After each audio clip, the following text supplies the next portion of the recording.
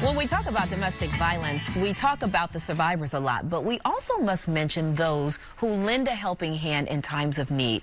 Just after 8 a.m. on August 27th, in a parking lot in Arlington Heights, Kyla Davis helped a woman make a desperate escape, and this is why she's making Chicago proud. What's the address? Emergency.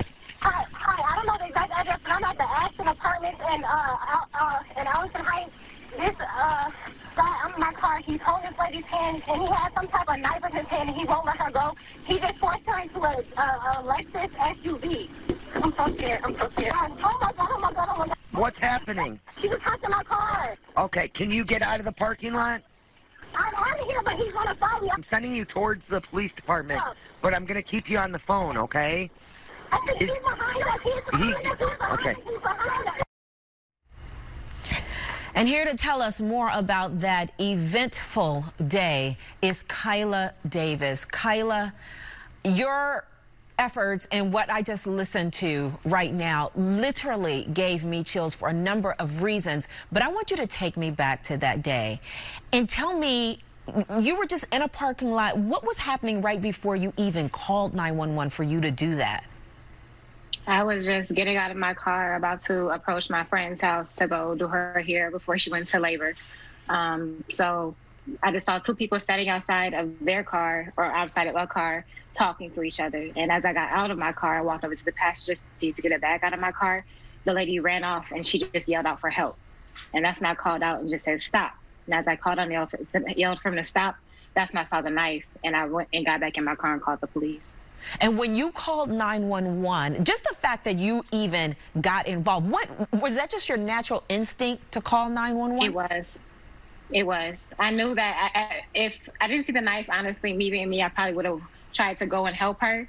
But when I saw the knife, I knew that I was defenseless against a knife. So that's why I decided to call 911. But it was just a natural instinct. It was something that I didn't think twice about. Right, and when you call 911, and we just heard part of the tape there, and that's, by the way, so incredibly brave of you. What was going through your mind once this woman hopped in your car? Now she's in your hands, and you're on the phone with 911, but yet you see the man with the knife behind you. What was going through your mind at that time?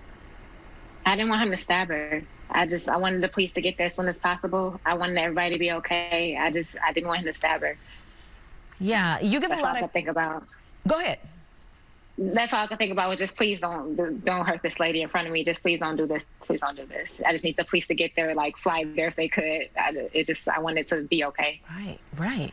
And the 911 operator told you, you know, because you were saying, what do I do now? And she's like, just come towards us. We got you. But you give her a lot of credit too for being so calm in that kind of a situation. Talk about that. I do. When I initially called, they answered the phone as peaceful as possible, as always. And so as I'm explaining to ladies in my car, she's like, well, go to a public area. And I'm explaining, like, well, we're in a public area. This guy's not afraid of a public area. So lead me to a police station. So then she starts to lead me to a police station, and she's, you know, giving me directions. I had my hazards on already, but she instructed me to put my hazards on if I didn't, to make sure I was driving safely, try not to speed as much as possible, even though she knew I was nervous. But her just reminding me to be safe in that instance, it helped me. It helped me remain calm as well. Right. What would you say, Kyla, to someone else who may be or may find themselves in the same position you were in? You immediately went into action and your instincts kicked in. Why was that so important for you? And then what message would you have to other people who may not be as brave as you? Don't be afraid. Any little thing you do can help. If it's just sitting in your car calling a police officer, taking down a license plate number, taking down what a person is wearing, don't be afraid to speak up or just yell out stop and just acknowledge the person that's doing wrong, that they're being seen. Right. Is there anything about that day that you would change? Not at all. Not at all. If anything, I want her phone number. I'm not able to get in contact with her. So if anything, I would want to get in contact with her. But other than that, no, I wouldn't change a thing. That was going to be my next question to you is, have you had any contact with this lady whose life you saved? Unfortunately, I haven't. Unfortunately, I have not. She's not been reachable by the police at this time. Okay, but you've tried to get in touch with her through the police. We have, yes. Mm-hmm. Right. Okay, so no one knows if she's okay or not. Right. I know there was a victim service that reached out to her and spoke with her for a while, but after like a few weeks, she did go ghost. So she's probably just taking her time to heal alone. Right, right. And that healing process definitely takes time. You received an award from the Arlington Heights Police Department. How grateful were you for what they did in this situation as well? Very grateful. The fact that they responded on the scene, I mean, there were probably like 7 different police officers that showed up to the scene, assuring that I was okay, assuring that she was okay. I was afraid to go back to my friend's house after the incident. They took me back that way and drove me there to make sure I was okay going back to my friend's house. I'm very grateful that they responded on time, and they were very grateful to me as well. Right. And I'm sure you've read the articles that I have read in preparation for this interview, where it has been reported that the man who was carrying the knife did commit suicide that day and had apparently intentions of doing a murder-suicide. When you read that and when you let that sink in, what does that make you feel like that you saved this woman's life?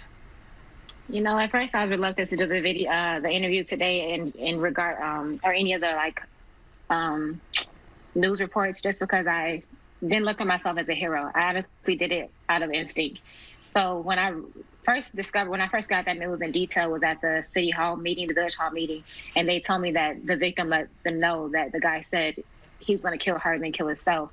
And it brought goosebumps to my arms, and I literally was in tears because I didn't realize that he had said that. Right. Kyla, you brought me to tears. I'm not going to lie. I read that yesterday and I bawled myself.